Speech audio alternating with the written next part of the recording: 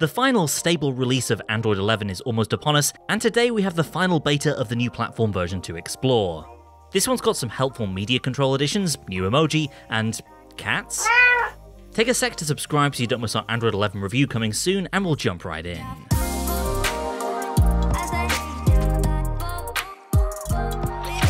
First up, Google has addressed one of my major issues with the previous Android 11 betas, and that has to do with the new media controls which now live in the quick settings area. In beta 3, it's now possible to swipe them away when you don't want them, or swipe to hop between recently used media apps, like a music app or a podcast app. This also functions a bit like a regular notification, in that you can tell it to go away when you're done listening, as opposed to sticking around in the background.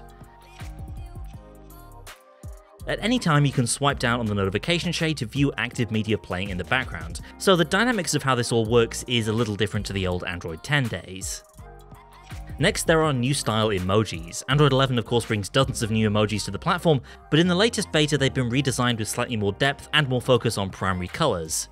Minor differences, but if you've been looking at the standard Android 10 emoji every day for the past year, then you're definitely going to notice it.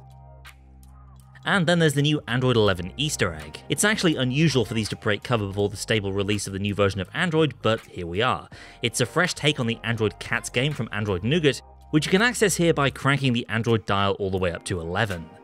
Then you get these control sliders for cat food, water, and toys in the new Android 11 Power menu. After some swiping and prodding, you'll then eventually have cats showing up in your notification shade, and sometimes even sending you adorable emoji-filled messages.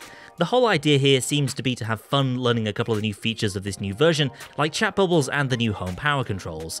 Not exactly clear what else these cats might do, if anything, but we'll keep you updated on the site if anything else presents itself. The final beta also removes the location permission from apps using the COVID-19 Exposure API. Before, these apps would need to request location access to use Bluetooth, and since the COVID API is designed in a way that means you can't figure out location data, that permission is no longer needed. A little bit of extra peace of mind there if you are using a COVID contact tracing app. Right now, Android 11 is at the final platform stability stage of its development cycle, meaning it's really close to being ready to go. We're expecting the public launch to take place on September 8th, with new Pixel phones, the Pixel 4a 5G and Pixel 5, landing exactly a month later. So stay with us and subscribe so you don't miss all that Android goodness coming up. In the meantime, thanks for watching, and I'll see you next time.